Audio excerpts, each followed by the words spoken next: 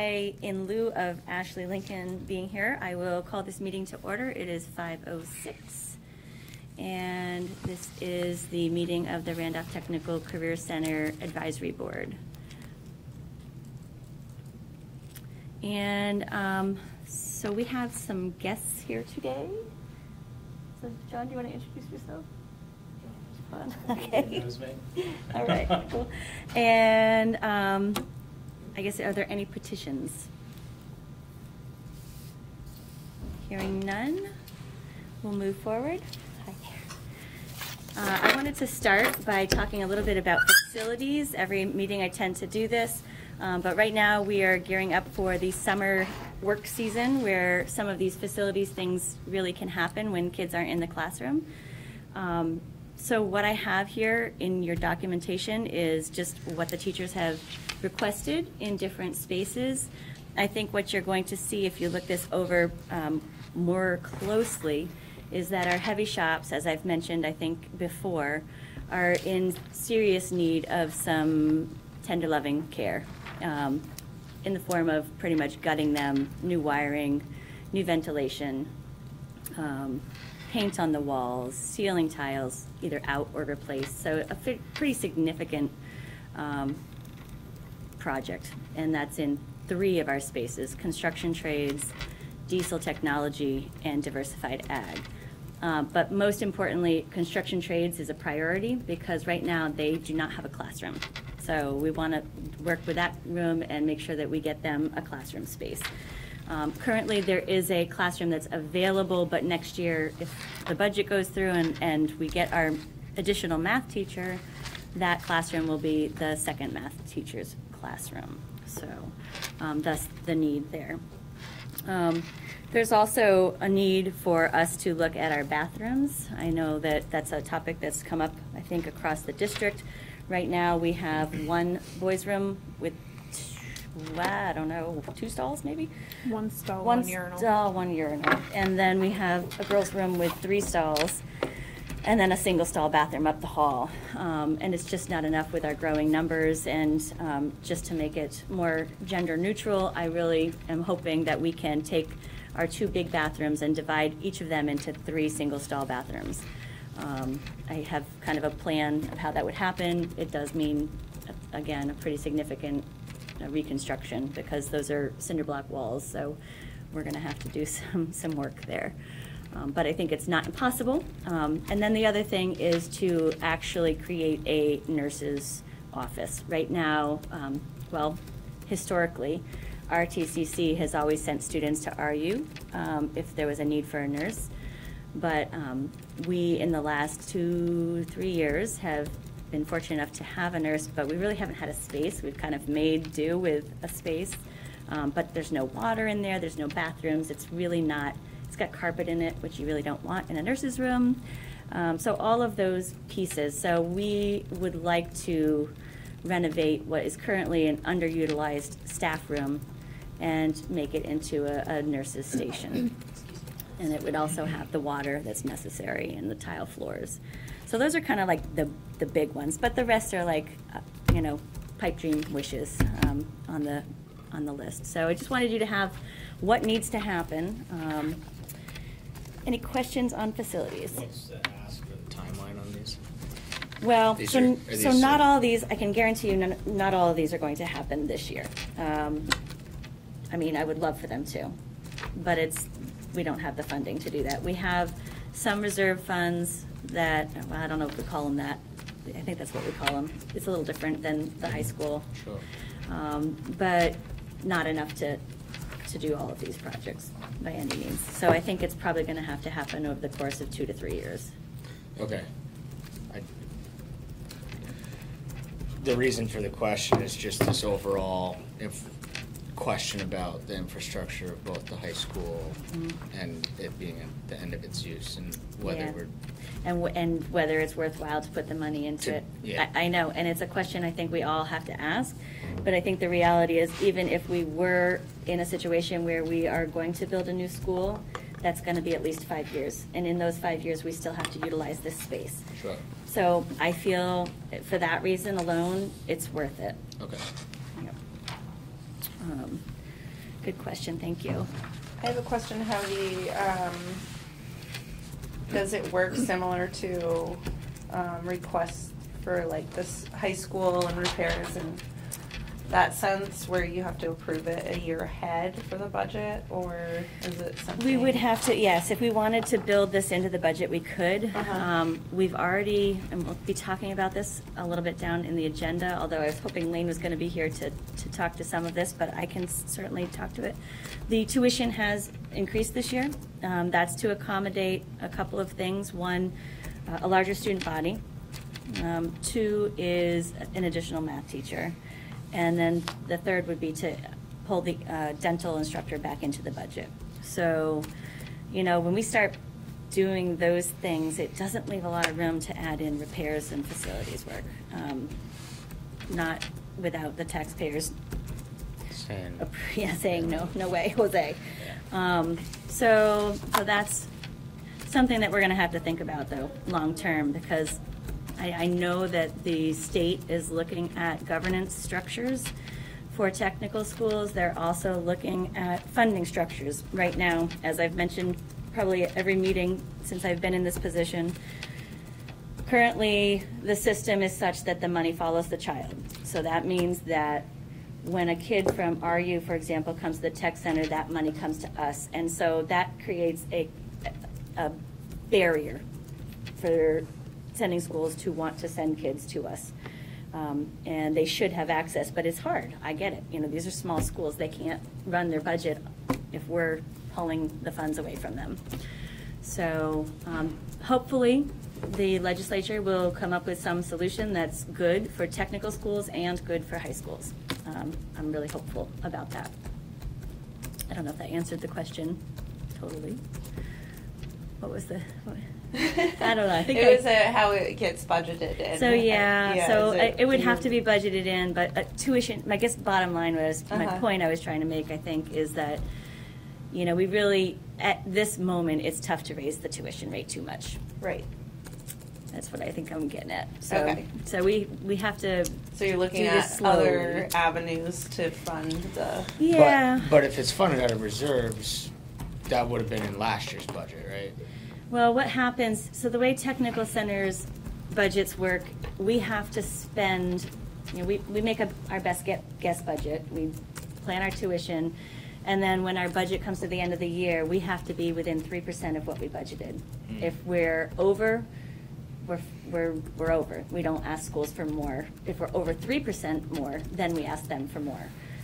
But if we, let's say, didn't spend 6%, 3% would go back to the partner schools. We only can keep 3%. Oh, okay. So it's kind of this weird, I don't know, thing. So that's where the reserve funds come from over probably many, many years. I don't know how long it's taken to just build what little reserve we have. So, yeah. So yeah. Any other questions around facilities? All right. This might be a good time for me just to mention kind of an aside. We're looking at our vehicles right now. RTCC has quite a few vehicles, which I know is not typical for many schools, but in our case, it's integral to our programming because kids are quite often going off-site to do work. They're also doing work right here on our property. So one of the things that we're looking at and hoping for your blessing is to get a little bit of the funding from the reserve fund to replace one of our trucks and dump trailer. So we'd be replacing a vehicle and a worn-out trailer that's no longer roadworthy with one vehicle with a dump body. And so I'm hoping if you all give me your blessing, I'd like to move forward with that. I guess I would need a motion. I'll move. I second. Cool. Do you know the cost? $20,000 I think is what it's going to cost. And I think the reserves, that's after our trade-in and sale of the trailer, someone who just wants to have it on the farm, not going to go on the road. So I think that's pretty reasonable for what we're getting.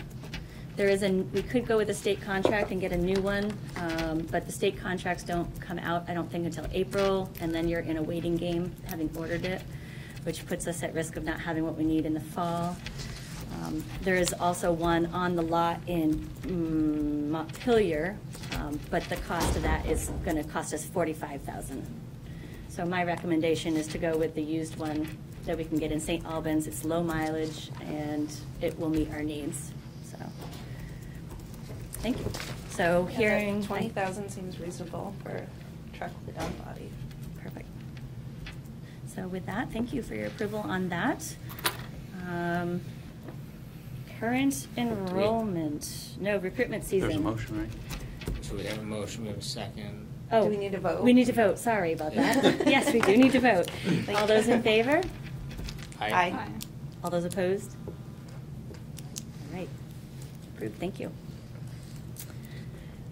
So the recruitment season, at this point, acceptance letters and waitlist letters and ineligibility letters all went out on February 1st. And that's for the first round of applications, so those were due on December 15th. What happens now is those waitlists and those ineligible kiddos have an opportunity to appeal. So hopefully the letter outlines some of the things that are needed, and they can look for evidence to show that they've made improvements in those areas, and then we can reconsider their application in the at the March 15th deadline. But also we'll have a second round of applicants that just didn't do it the first time applying for the March 15th application date.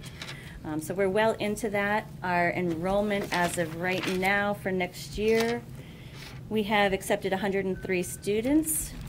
28 were found ineligible at this time, and that was for various reasons. It might be that the counselors didn't provide everything we needed, so a bunch of reasons for those.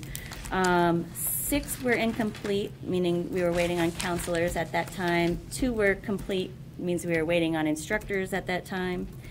And 18 are waitlisted for, again, various reasons. So I think all of our programs are looking pretty healthy. I think we've got to do some work recruiting for construction trades. Criminal justice, probably could use a few more. Culinary arts, although that number is incorrect, I added 4, so there's actually 6 in culinary at this point. But most of the programs are 5 or 6 or above, with digital film being the one that is most sought after this year. So that's pretty cool, because that's a program that we revived, if you recall. We had 2 art programs when I started here, and we let the graphic arts program go to have one program focused on the arts, and that's worked really well. And it helps that we have a really dynamic teacher as well. So any questions on enrollment? I have one more thing I could say. In terms of which schools, how many numbers of applicants from each school, sometimes that's nice to hear and understand. We had 68 applicants from RUHS. We had 14 applicants from Northfield. We had 18 applicants from White River Valley. We had 13 applicants from other schools, which include like U32, Montpelier, and those are for the programs that are not offered at CVCC. So like dental assisting, for example, is growing already. We had Williamstown 41, and Spalding High School had 11 this year. So. Do students still go for 2 years if they want to? Absolutely. Do they reapply, or do they have a? They do have to reapply every year. So it's based on how their year went, if it's a fit, because sometimes kids will be in a program and it's kind of clear by the end of the year that it's not really where their strength is, or there's something else they're interested in. So a lot of kids will even change programs over the course of time. So, but those kids that stay in the same program have the opportunity to go out on co-op, which means that for part of their week they're out working. Which is great. So.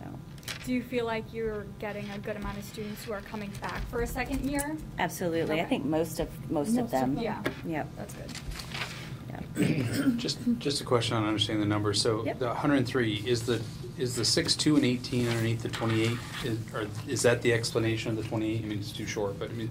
No, those are different numbers. Different numbers. Yes, those are ones that haven't been they're either not accepted, they're on a wait list, or they just haven't been processed yet. So then how does, like, for instance, the 18 waitlisted Mhm. correspond to the waitlisted in the table? Oh, is it so? Okay, yes. Let me explain this table. So this is directly from our Enroll Track system, and it gets really wonky because it will say that, let's say I placed a student in their first choice program, and their second choice program, it will show them as waitlisted in there. So, I wouldn't even look at those numbers as helpful because they're really not. The ones in the The wait list, Okay. yeah, I So think it's almost creating another it's person. it's kind of confusing, Yeah. yeah. So I would just not even look at that. The best one to look at would be the applicants. That means, you know, whether it was first or second choice, those folks Gotcha. applied for that program. And then you can divide it by which one was first choice and which one was second choice. Good questions. Anybody have any other questions about enrollment? Lane, you're right on time. I'm gonna apologize. I had a sick wife and sick kid. We're gonna go over the budget next, and I was kind of hoping you were gonna be here for that part, so that's perfect. Thank you.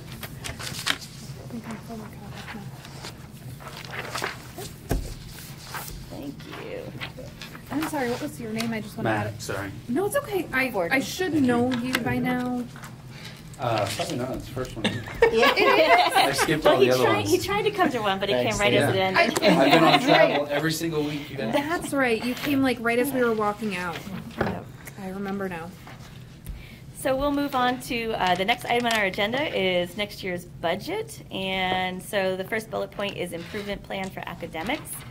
And one of the, well, there's two things of note with this. One is that the Perkins plan requires us to put some funding into our academics because of the test scores that we're seeing right now, which I think is typical across the state. I don't think that's unique to us post-COVID.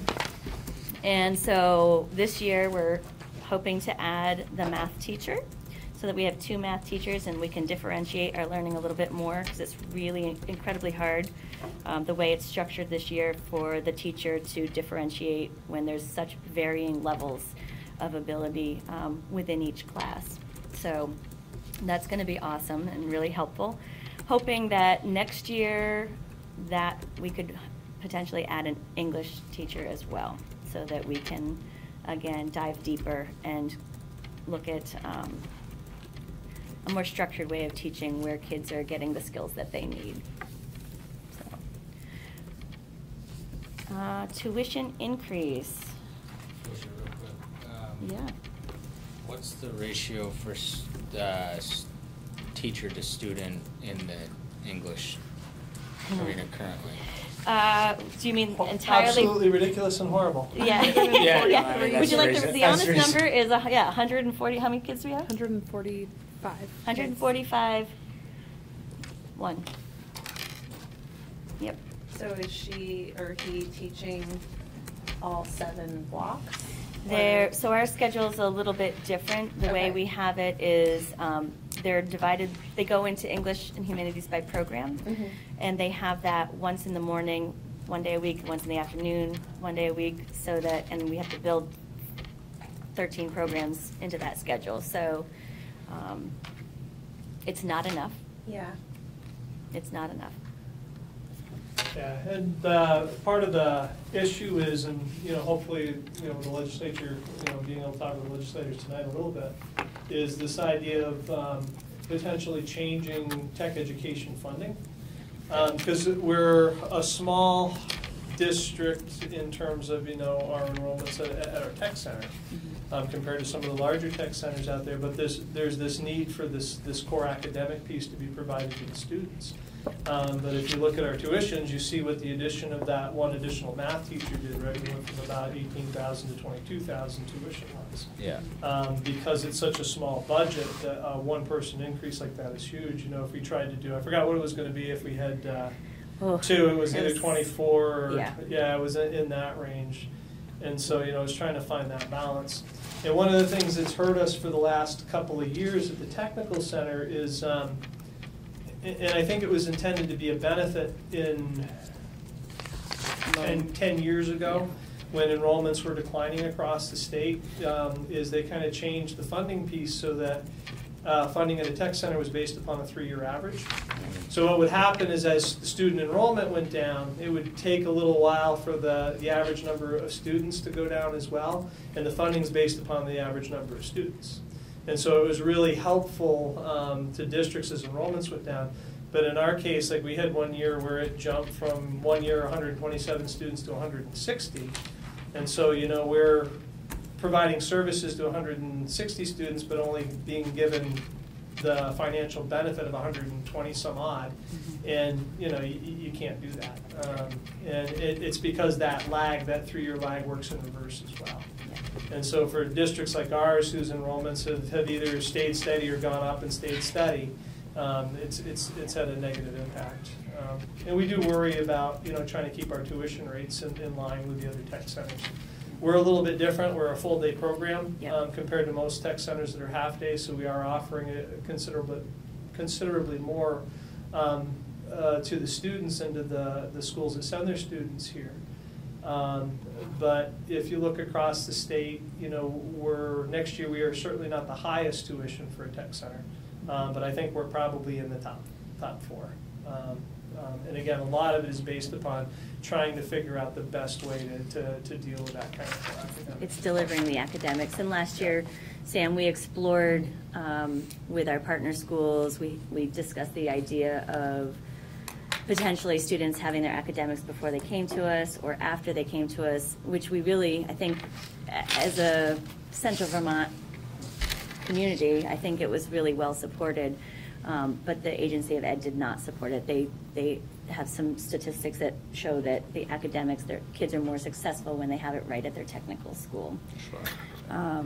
So therefore, it puts us back in the how do we fund this? Yeah, how do we fund it? How do we balance it with that tuition piece?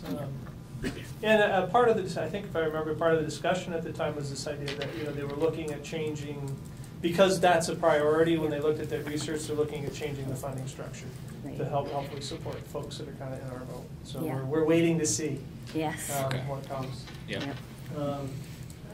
And I'm hopeful because I know this affects more than just us and the governance structure, all of that. It's all kind of related. The other quirk that's in there that affects the tech centers as well as the high schools is the testing scores in science.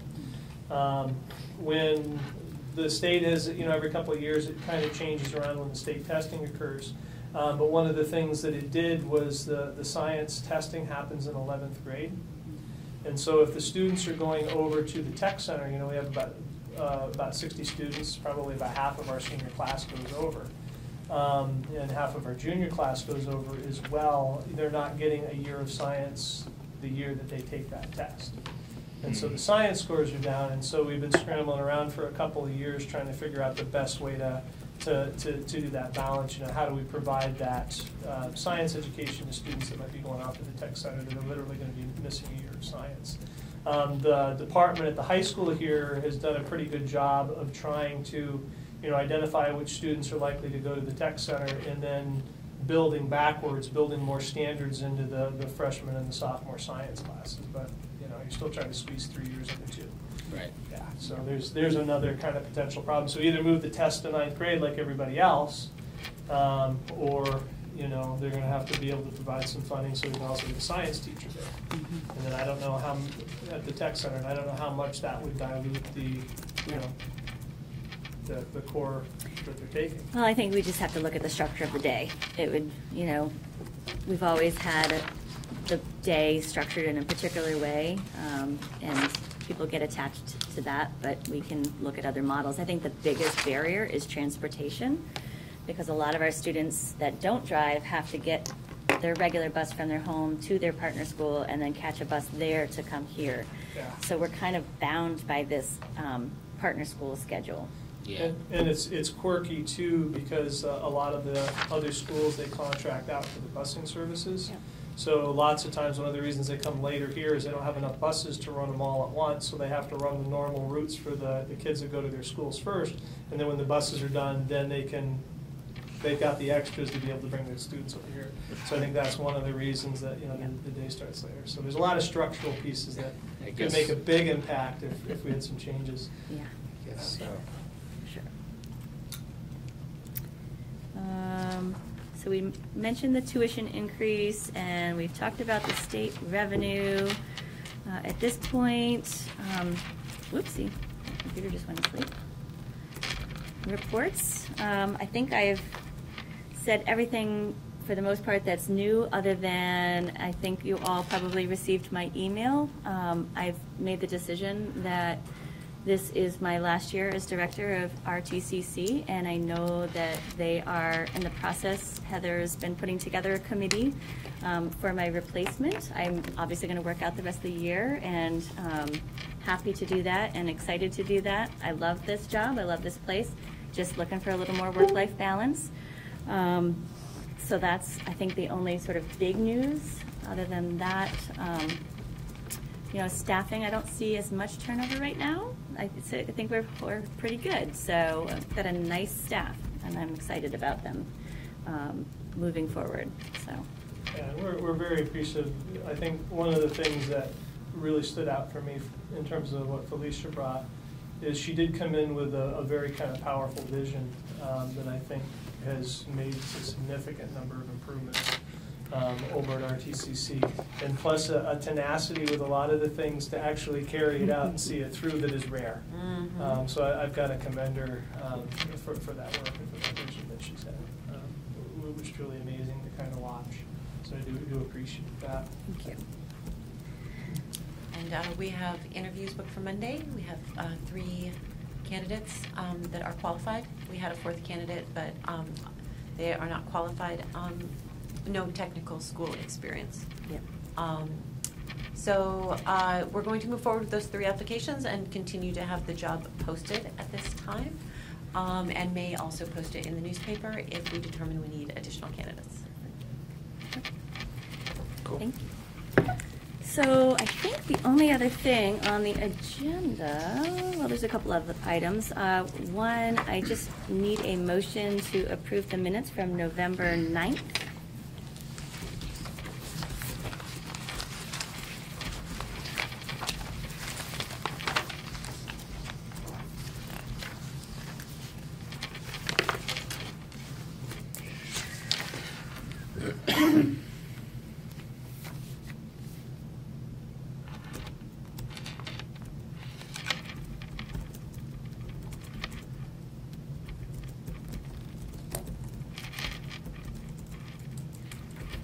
I'll move.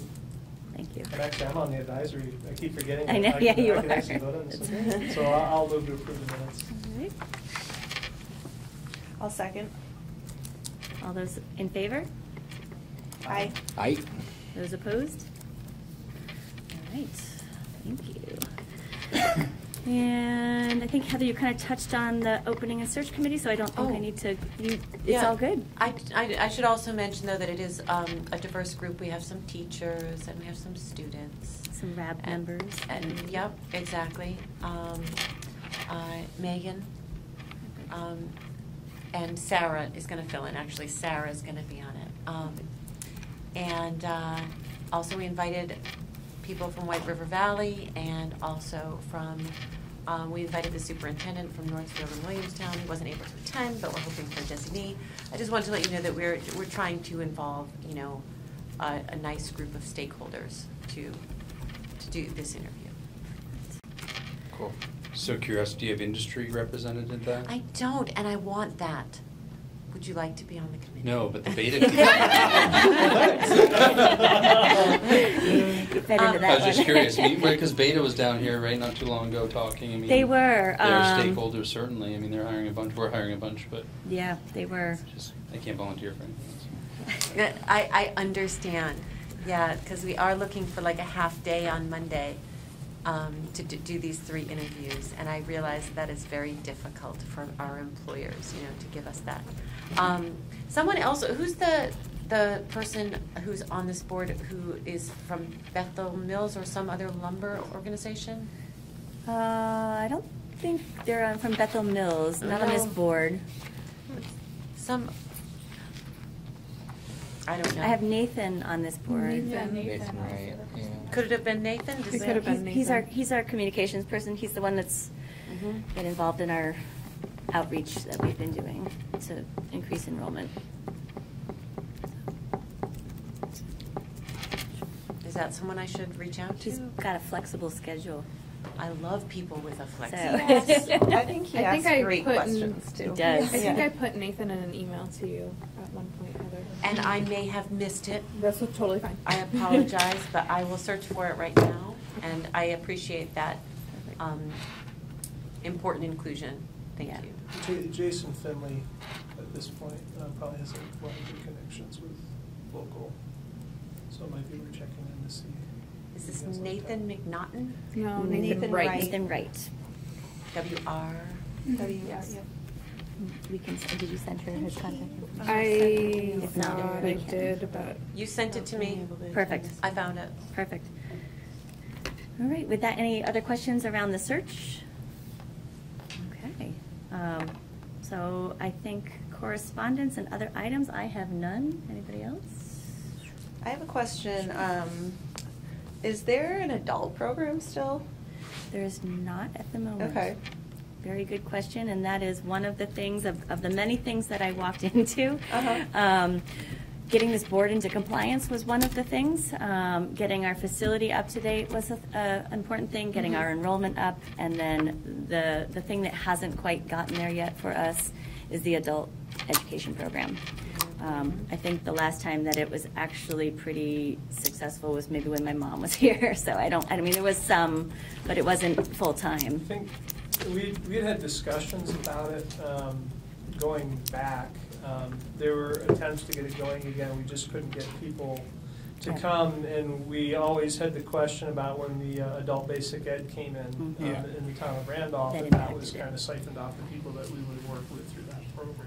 Yes, that did definitely impact it, because I think the biggest part of, like, when it was run by my mom is we had the adult diploma program. So that was for adults that needed to get their regular diploma.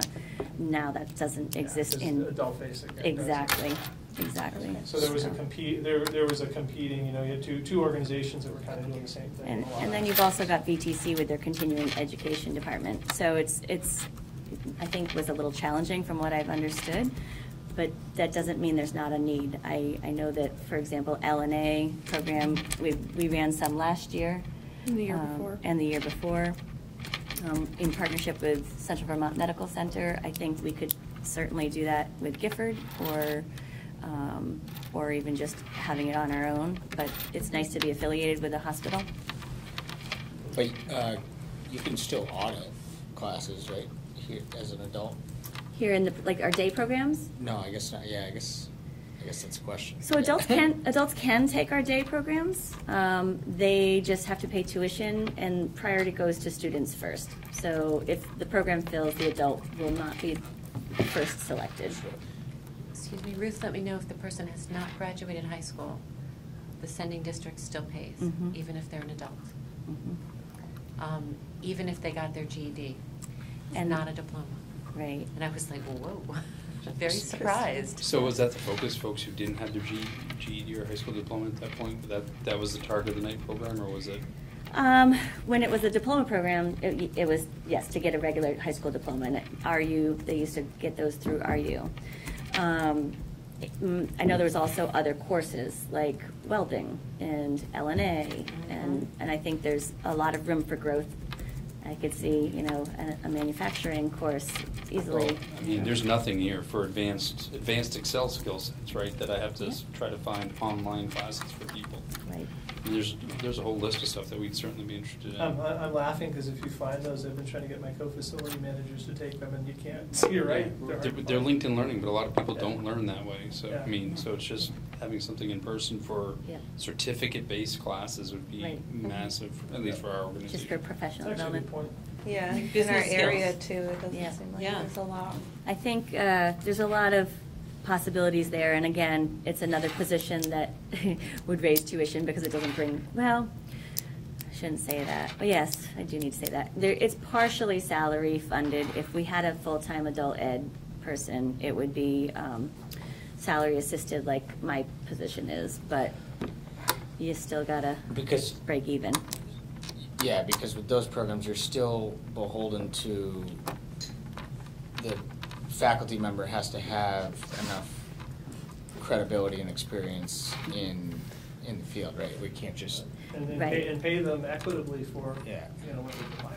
It's an administrator's degree. It's like a principal's degree or an assistant principal's. So they Is have- there not a concept like an adjunct faculty like universities have? VTC has. You don't have to have any special teaching certificate to be an adjunct faculty member up at VTC. Yeah, community I know. I can college. teach classes That- there all day long, right? I mean, is there not? That's a something- whole nother conversation. Well, I'm just curious, but it doesn't have to be a. The after school for adults, I would have to check.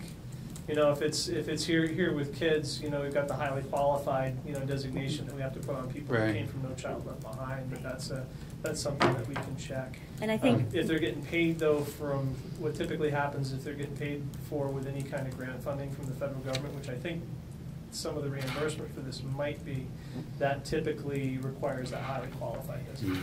so. But it's a good question. We can And so we're check talking on. about two different things here too. We're talking about the coordinator is the person that gets the teachers, gets the classes planned and all of that, right? And if you're talking about the teachers, no. The adult teachers do not have to have the certification. At least they never used to. But there still needs to be someone who does everything. But they're the person who's in charge of Sounds like a coordinating. great thing to add to the job description for Monday. You know what? Seriously. Felicia, you know, was working on it as well. You know, she mentioned the LNA program. I'm trying to remember why it kind of dropped off the table in the site, and I think thinking about it, it's probably because of COVID Yeah. at the time. Yeah. And Yeah. so I'm sure. it's. I'm glad people are bringing it up because otherwise it would still kind of be, I think, a little bit out of sight. Yeah, So and I'm glad and that- yeah. and just to be completely transparent, it is going to come up from the AOE. Yep. They are aware that we haven't been active for many years, and it's going to be on the shoulders of the next director to get that up and running. It's an expectation. I'd like to see it happen again for our community. Yeah, I think it would be great. Yeah, I think it's a huge asset. I wonder if it was worth getting a survey, you know, out to find out what the limitations are. You know, I'm wondering if it might be something as simple as transportation, you know, in that case, then we just get a grant and provide a bus that picks the adults up and drops them back off. Oh, yeah. I mean, there might be some very simple things that are getting in the way, or Yep. people's work hours, you know. Yep.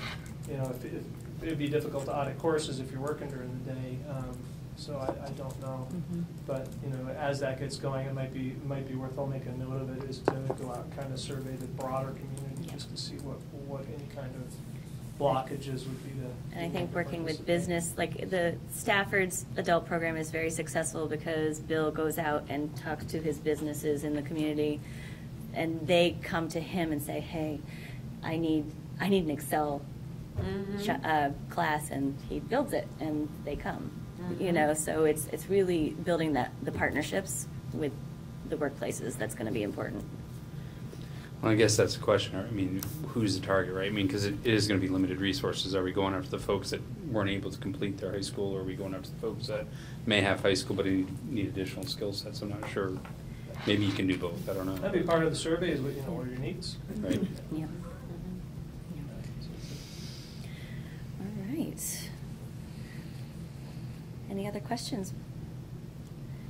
I think at this point, I don't think there's a need for executive session. Okay. With that, I'm going to say we are done. Thanks.